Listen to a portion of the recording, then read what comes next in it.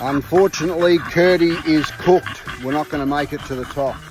It's pretty hot today. I've got plenty of water and got his water bowl.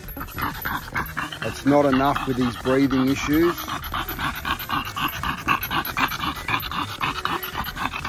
He's been to the top probably over a dozen times. Too hot, but I'll give you a look at the top anyway, and around the other side at the eagle.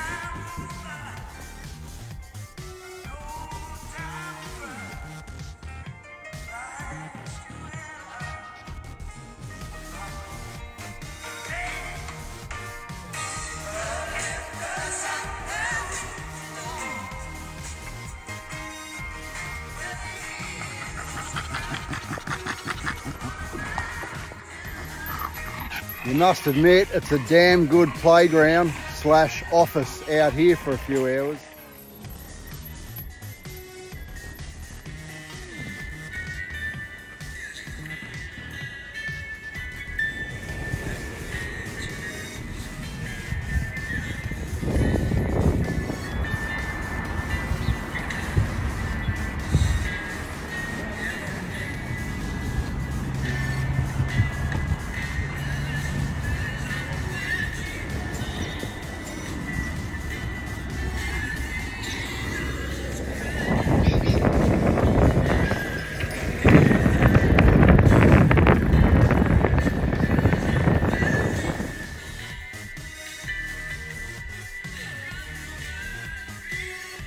Hey bud, I've just washed my bike, chamoised her down. I found a broken bolt. Found a broken bolt in there that holds all that forward controls on, and it also holds the master cylinder on. It's a double-sided bolt. That's not it, there it is. So it screws into there like so, and it's broken. And then the master cylinder screws onto that. But I don't need you to help me with that. What I do need you to help me with is this bar that goes on. You can see there, this one here has snapped off and it's fucking chafing around pretty bad. So I need There's plenty of room on the outside. It doesn't need to be perfectly shaped or anything. There's actually more than my finger spare. So we need something that thick, like a thick washer or whatever, cut in half and welded on there so that that can go back on my bike. Because not only is that sometimes good for a footrest, it's also good, it shows me exactly how wide the bike is when I'm going through traffic, other than the handlebars, missing mirrors and stuff. It's also good if the bike ever falls off the stand to not damage anything else. So there it is, that's her. Yeah, it's obviously broken. I'd say what's happened is the bolts come loose and it's chafed from vibration and it's put a crack in it and it's eventually snapped. I did find the bit here a couple of weeks ago and I didn't know what it was off until I washed the bike today and found it. So hopefully I can drop that off in the morning, get one of your blokes to sort that out. And I've got to chase that bolt up, because without that bolt I can't ride it. I won't ride it unless those brakes are perfect. Well, it's been in the shed for about an hour and a half fixing this old girl. I found 2 broken bolts in that, only because I washed it. When I washed it and got in around there with the sponge, I felt the whole forward control, which is all this area here, and the brakes had 1 bolt in it instead of 3. So got lucky there, but the main purpose for this little clip is it's just gone 1 hour until my 6 PM 120 hour fast is complete. It's day 5. I feel probably better than any other day ever. That's surprising. You would think the opposite, considering no food and no nutrition, and I've still been doing quite a bit of exercise, and I'm in the shed working and it's friggin' hot and steamy, and just had my son here. I've just helped him lift some stuff out on his ute in the raw sun, and you know, it just goes to show just how much we all overeat. We think we need the energy, we think we need the food, we think, and most of it's BS. We need small amounts of nutrients, if that, and plenty of water. We all tend to eat emotional eating and emotional drinking. It's because of the amount of pleasure we get out of the palate in our mouth in regards to what we eat and what we drink, period. You don't need all the food that we all stuff our faces with week in, week out. It's just an absolute load of crap. But anyway, I've proved it. It is what it is. You know, you've seen it all in the past videos that I've done, and it's all 100% what I said. I've done. I'm not that type of person that goes around the other way and, you know, makes up the BS. It's all factual. I would bet my life on it. What I said I done, and the facts are what they are. So the trouble is, we get on different platforms on the internet, and yeah, all you're doing is filling your head up full of someone else's opinion, and then you jump on another one, it's someone else's opinion, and it goes on and on and on. Before you know it, you got no idea what you're thinking about. It just turns into a soup of rubbish. So anyway, that's the facts for me. My little 5/8's down there. We're just going to pack up these tools and go and wash my hands and have a shower. I might walk him around the block, and my hour will be up. It'll be 6 PM, and I'll be sitting down like a bloody king having a feed. Margaret's got steak, a seafood platter, and a couple other things to do with fruit and veggies, and can't remember what the other thing was, but full of nutrition. They're all just little snacks, and I'll probably have something then in a couple of hours, just more so for pleasure for the palate. And tomorrow we've organised 2 boiled eggs with fingers, which is your toast cut into 4 pieces, just to dunk in the yolk. So that's it for breakfast. That'll be a coffee. Then I'm up at the Roadhouse having a coffee with the Geelong Bobber boys. I promised them I'd come up there and have a coffee with them. And bike night tomorrow night on the waterfront in Geelong. And then we've got the big mental health awareness ride on Sunday, going to Apollo Bay and back into Geelong from Corio. So that'll be huge. That's all to do with Danny Hayes, the $1 Million Bogan man, and his team.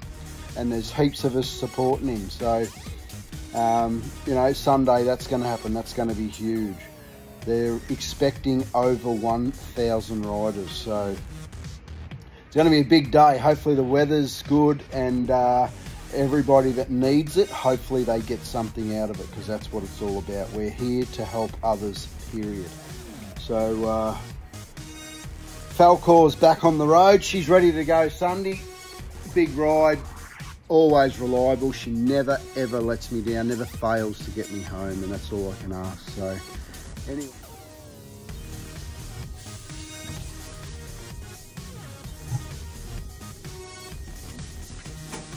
That's the starter, that's the entree. Get out of the fridge, Curtie. Oi, move.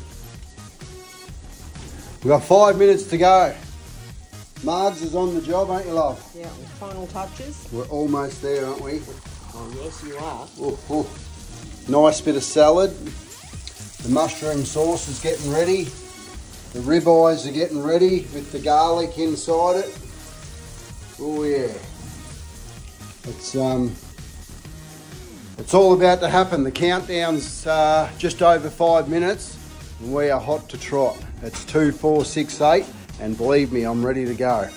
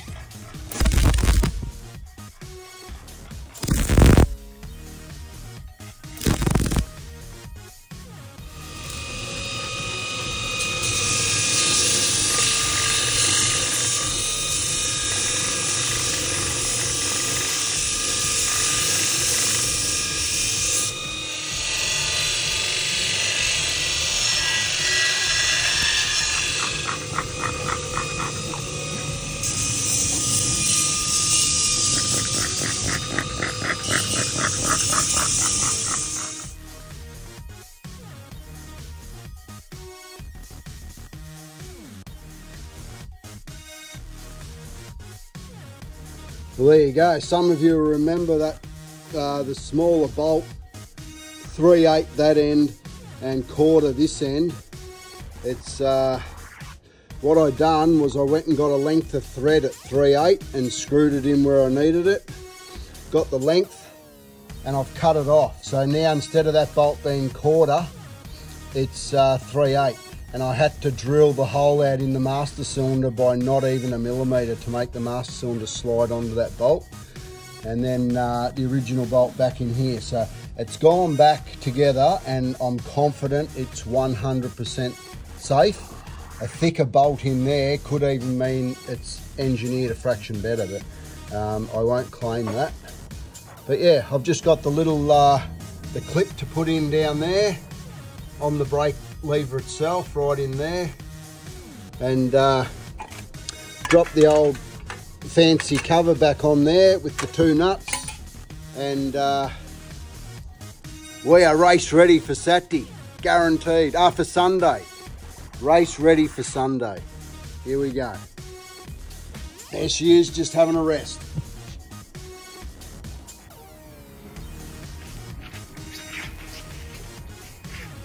There she is, Brizzy. Have a go at her, mate. She's all back on. The repairs I've had to do are all fixed. And she bloody doesn't look too bad either. What do you reckon? She doesn't look too bad for an old girl. Does the trick. Oh, what was that? Hang on, can you hear that? If you have a close listen, you can actually hear her breathing. Yeah, you would have heard that. You can hear her just almost as silent as an angel. But that's her. She what? Oh, hear that? What's that, sweetheart? We're gonna give Brizzy a fucking hiding on Sunday. That's what she said. Brizzy's gonna get a hiding from the light. Have a look at her go, brother. Hey, look how fast she is. She's not even fucking revving.